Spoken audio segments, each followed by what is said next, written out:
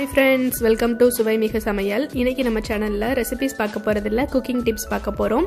வாங்க பார்க்கலாம். அதுக்கு முன்னால நம்ம சேனலை சப்ஸ்கிரைப் பண்ணுங்க. இஞ்சி பூண்டு பேஸ்ட்டை ரொம்ப நாள் ஃப்ரிட்ஜ்ல ஸ்டோர் பண்றது எப்படின்னு பார்க்கலாம்.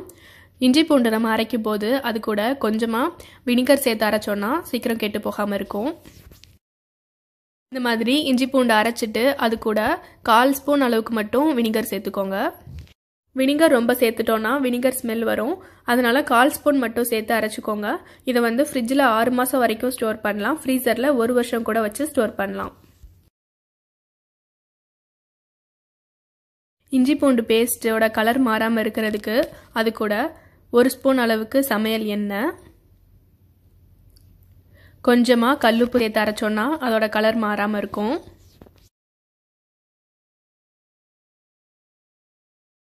அடுத்த டிப்ஸ் என்னன்னு பார்க்கலாம். இஞ்சி பூண்டு கெட்டு போகாமல் இருக்கிறதுக்கு நம்ம வினிகர் சேர்த்து அரைச்சோம். வினிகர் இல்லாதவங்க இந்த மாதிரி லெமன் ஜூஸ் கூட சேர்த்துக்கலாம். லெமன் ஜூஸ் ஃபியூ டிராப்ஸ் மட்டும் சேர்த்துக்கோங்க.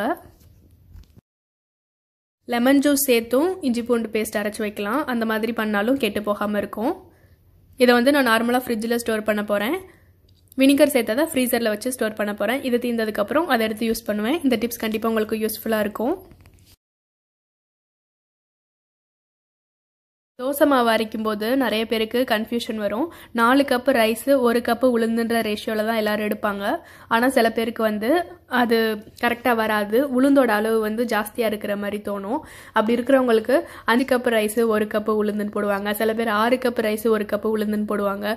அந்த மாதிரி கன்ஃபியூஷன் இல்லாமல் அரைக்கிறதுக்கு நம்ம 4 கப்பு ரைஸும் 1 கப்பு உளுந்தையும் ஒரே இதில் பாத்திரத்தில் ஊற வச்சு அரைச்சோன்னா நமக்கு கரெக்டான பதத்தில் கிடைக்கும்.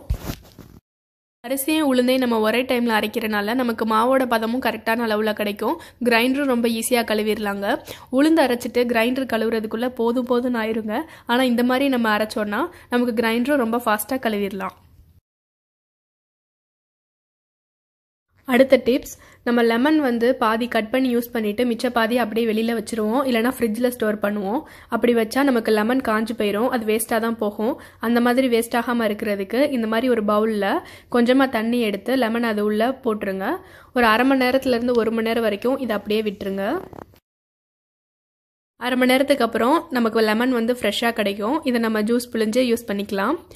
லெமன் வேஸ்ட் ஆகாமல் இருக்கும். இந்த டிப்ஸ் கண்டிப்பாக ட்ரை பண்ணி பாருங்கள். யூஸ்ஃபுல்லாக இருக்கும்.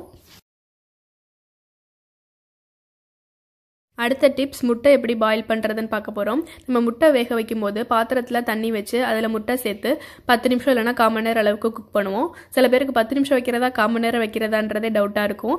நம்ம எப்படி தான் முட்டை வேக வச்சு அதை உரிச்சாலும் உரிக்கும் போது முட்டையும் சேர்ந்து பிஞ்சிட்டு வரும். அந்த மாதிரி இல்லாமல் எப்படி சீக்கிரமாக குக் பண்ணுறதுன்னு பார்க்கலாம். குக்கரில் பாதி அளவுக்கு தண்ணி ஊற்றி அதில் முட்டை சேர்த்துக்கோங்க. மீடியம் ஃப்ளேம் இல்லைனா ஹை ஃப்ளேமில் ஒரு விசில் வந்ததும் ஸ்டவ் ஆஃப் பண்ணிடுங்க. ஆவி அடங்கினதும் ஓப்பன் பண்ணலாம்.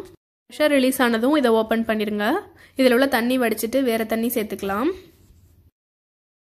இது 3 நிமிஷத்துலேருந்து 5 நிமிஷத்துக்குள்ளே ரெடி ஆயிருங்க. இது நமக்கு ஈஸியான ஸ்டெப்பாக இருக்கும். இப்போ முட்டையை உடச்சி காட்டுறேன் பாருங்கள். இந்த முட்டையை இப்போ உரிச்சிட்டேன்.